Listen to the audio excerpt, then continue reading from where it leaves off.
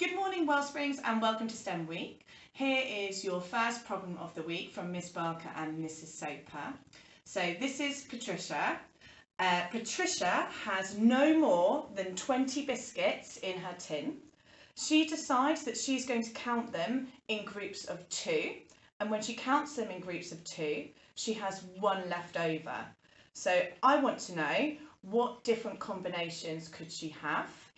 And once you've done that, as an extra challenge, Patricia decides to count her biscuits in groups of 5, and she still has 1 left over. Now remember, there are still no more than 20 biscuits. What combinations could she have then? Can you please send your responses to your year group email? They can be videos, they can be written down, and send them on to us and we'll take a look. Good luck!